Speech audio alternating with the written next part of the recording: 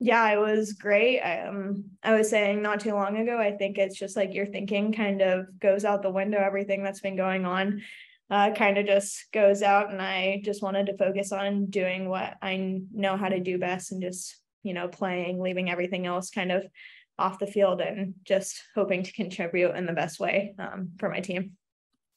All right, thanks for that. We'll get started here with questions, and we'll begin with Taylor Vincent. Yes, thanks for speaking with us today. So it's been kind of a whirlwind week for you.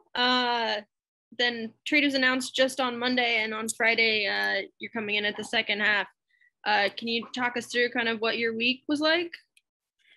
Yeah, I got into Portland late Sunday night, was in my own training on Monday and with the team the rest of the week and traveling on Wednesday. So it's kind of been a whirlwind of emotions and just a lot of things going on. But the girls, the team, the coaches have all been so welcoming and made this process, easier than I could have ever imagined. And I can't wait to continue to get to know everyone and, just build those bonds. One more, if you don't mind. What are you looking forward to bringing to the Thorns this year?